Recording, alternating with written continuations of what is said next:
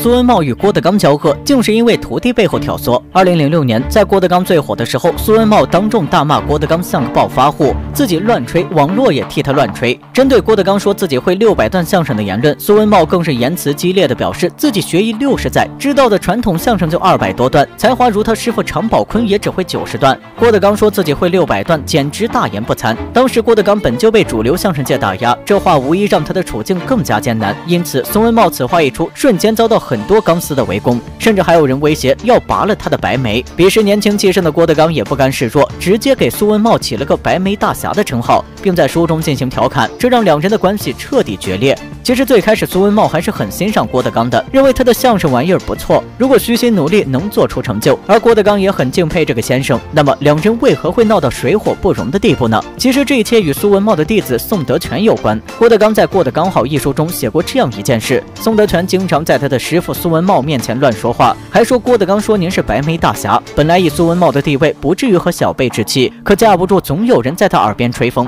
说的次数多了，苏文茂自然心生不满，于是就有了开头苏文茂敲打郭德纲的话。另外，关于自己骂苏文茂白眉大侠的传言，郭德纲也在书中表示，两人根本没有任何交集，而他也不至于去得罪一个相声界的好人缘，为自己招黑。也就是说，郭德纲和苏文茂之间的斗争完全是由宋德全一人引起的。按理说，宋德全和郭德纲井水不犯河水，他为何要这么做呢？宋德全虽然师出名门，可是他需要依靠姜昆才能获得出国慰问演出的机会。为了巴结姜昆，宋德全就将矛头对准了郭德纲。这也是为什么郭德纲在我要反三俗中讽刺了一个宋姓同行的原因。郭德纲也会公报私仇。我替师傅接管北京德云社，明天德云社将正式更名为岳云社。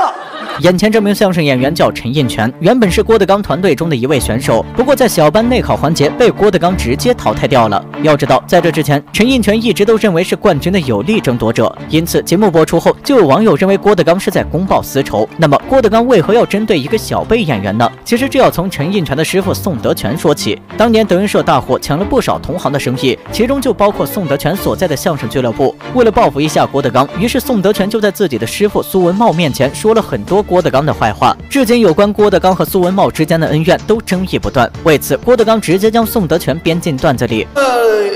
俩人演的那个嘛，俩人的没有情节哦，一点也不好玩啊！给钱，回家搁着机器里开个电视一瞧，什么呀？宋大德相声选。很多人看到段子后，可能以为说的是宋德全，其实是新闻跟代表人物宋德全和大多数体制内演员一样，宋德全的相声以讴歌为主，长相周正却笑料不足。为了报答宋德全当年的挑唆之仇，郭德纲就在我要反三俗中拿他的作品《新农村》砸挂。他那个新作品你听了没有？什么作品？叫《新农村》，还有这相声，哎呦，好是吗？讲慷慨，催人尿下。你知道这个作品治好了多少前列腺病人？哎呀，好。如今郭德纲俨然成为相声界的领头羊，宋德全却很少再出现在公众面前。其实除了郭德纲，侯耀文与苏文茂之间也有过一段不愉快。侯耀文怎么也没想到，这段相声让自己死后都被骂啊！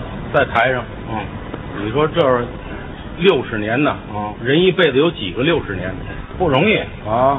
他是号称是文哏大师啊。对，你等会儿，哎，文哏像话吗？2003年，一次相声研讨会上，著名相声理论家王景春认定苏文茂为文哏大师，以苏文茂的地位和成就，也确实称得上这个名号。然而，苏文茂从艺60周年演出上，侯耀文不仅当着田立和的面大骂苏文茂配不上文哏大师的称号，还在演出中拿文哏当包袱，故意将文哏说成温哏。虽说台上无大小，台下立规矩，但是苏文茂的徒弟田立和认为侯耀文是故意找茬。再怎么说苏文茂都是长辈，最关键的是他拿钱了还这么砸挂主人公，道德品质太差。除此之外，演员雷克生也曾说过同样的话。下来我说他了，马三立老师，这个侯耀文应该是您孙子的辈儿了吧？